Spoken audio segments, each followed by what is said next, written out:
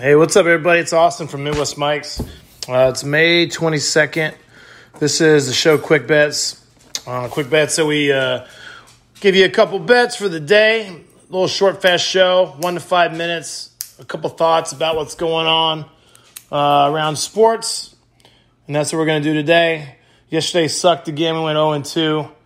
But we're going to bounce back today with a 2-0 day. Gary's pick's going to go Rangers money line. And then I'm going to go Boston +8, the Celtics, against the overrated Brooklyn Nets.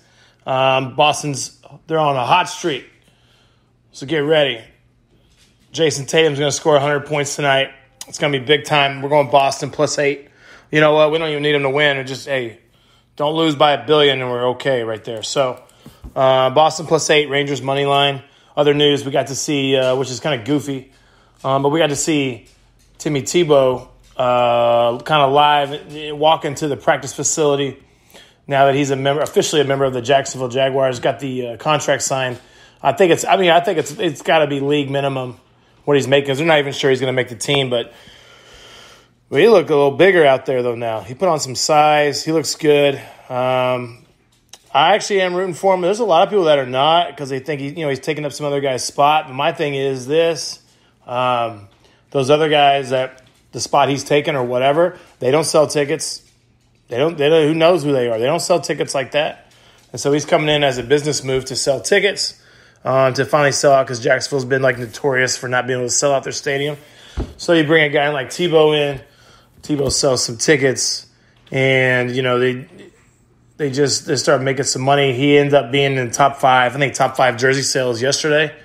I think 2 days in a row or yesterday, whatever. So he's selling jerseys. Jacksonville gets some of that. NFL gets a piece of that. Tebow, I don't know if Tebow gets a piece of that. I think he does. Whatever. This dude is selling jerseys. He's selling merchandise. And all of a sudden now everyone's like, whoa, we're talking about Jacksonville again, especially when they get the number 1 draft pick with Lawrence. And now you got Tebow going to him. I mean, if Lawrence throws this dude Tebow a touchdown, we're talking ESPN the next whole week, even if they lost 40-7.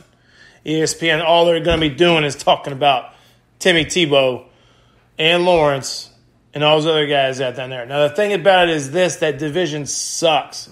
It stinks. So, really, which is really crazy, Jacksonville could make the playoffs.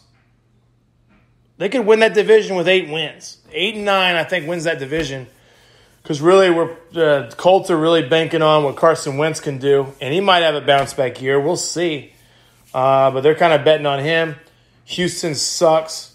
Their season's going in the toilet. No one's really heard from Deshaun Watson. And then Tennessee lost $1 billion guys. They lost 3 of their corners. They lost their OC. I think they lost a lineman. They lost, their tight ends.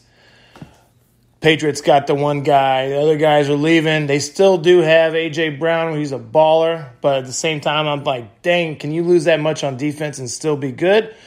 We're going to do an NFL prediction show at some point. But I think right now, the only thing I'm saying is this.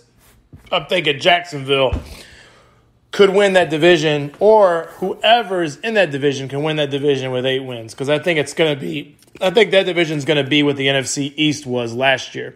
Even though the NFC East still sucks too, AFC South is going to be the most trash division we got in football next year. So that's my take on that, but good for Jacksonville. Get the jersey sales up. Tebow coming up. We'll see what happens. The guy's 33. Who knows? Once again, the picks for the day are Rangers money line, Boston +8. We're rooting for Boston tonight. Let's go, Celtics. Come on, guys. Let's go ahead and just get Durant out in the first round. That would be really, really fun. The show is brought to you by DJ Showtime, DJ KC Showtime on Instagram, weddings, birthdays, all the good stuff. He's the man. Another thing about today is, too, May 22nd, me and Gary's birthday parties at the Red Balloon tonight. We'll be there starting at 7 o'clock. We'll be there all the way to close. Come look us up. I'd be encourage you guys to buy me or Gary a shot or 2 if you want to. I don't know. It's okay. You can come say hi, too. Either way, that's fine. So this has been Quick Bets for the day. I'm signing off. Everybody have a good day. Let's make some money.